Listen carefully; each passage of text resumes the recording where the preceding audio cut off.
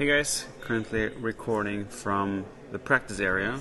See if I can show you guys a little bit what it looks like. You see, there's not really any players here at the moment. They're all upstairs watching the games and whatnot. You can see Dogao is over there. He's setting up for his match. That's where they play the match that is off stream. So, let's talk about yesterday. Right now, Doubt and Nico are playing. I think Doubt is up 1-0, so looking good for GL. But yesterday we had Slam Barls 2-0 for Slam. Good for him. We need all GL members to still have a chance. Taro beat Ogawa as well, so that's looking good for him. A bit of an upset kind of. Veles Nikov. Close match, can go either way, but Veles was able to take that one. So, and right now Nikov is down 1-0 to Doubt. Tournament is looking a bit harsh for him at the moment. Doubt and Jordan obviously played. It was a bittersweet. We all thought Doubt was kind of out after losing to Jordan. Turns out Kapach beat Winchester, which makes Doubt's Buchholz even way better. So that gives Doubt a lot of chances again. So Doubt just has to win his last two matches, and most likely Doubt will be through.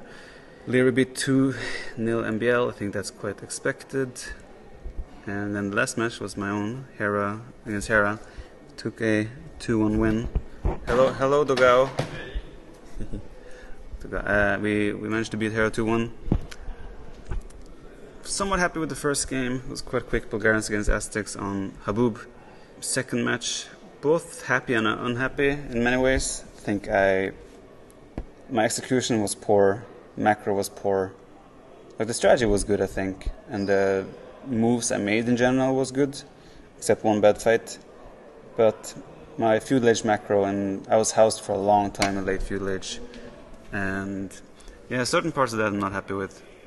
But again, that was a really good defense from Hera, so I can't complain.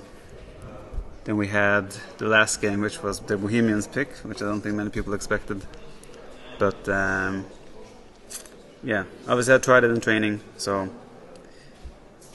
we knew there was some merit to it, but still we're not sure exactly where they are compared to the other top saves like Ethiopians, obviously.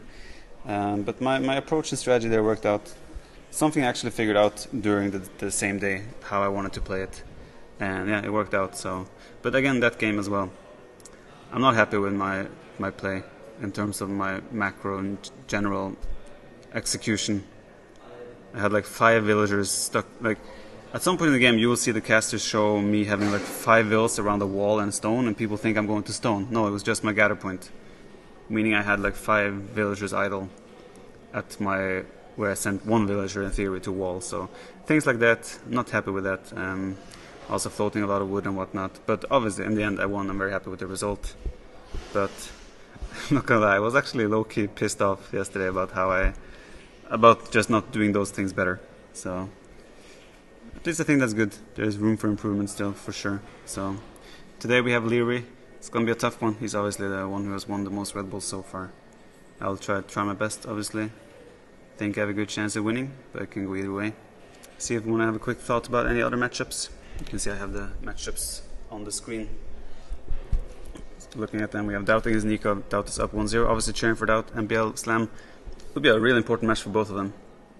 Whoever loses might have a tough time advancing, because they both now have played against Barls, but Slam lost to Winchester. MBL lost to Leary, so MBL at the moment has a little bit of a better Buchholz. Slam kind of has to win. MBL might still have a chance if he loses. Dogao Barls, I think both of them are out. I think the Buchholz will just be too weak. Actually, Dogao's Buchholz, he's lost to me and Taro. If me and Taro keep performing well, his Buchholz won't be too bad if he beats Barls, so maybe there's a chance. I don't know exactly how the math is there. Veles Taro, obviously cheering for Taro. But Veles beating Nikov yesterday. Definitely a strong player. He has beaten me before as well, so no question there. Hera Winchester should be a banger. Hera still has a great Buchholz, right? But if Hera loses to Winchester, he's going to be sweating in the 4th round. But yeah, Hera should be the favorite there.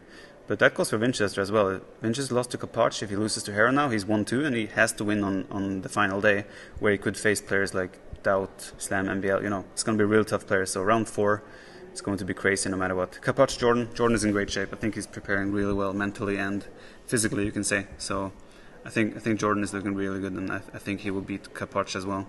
And yeah, hoping I can win as well, so we can have a Viper against Jordan in the tomorrow stage That will be a lot of fun. What else is there to say?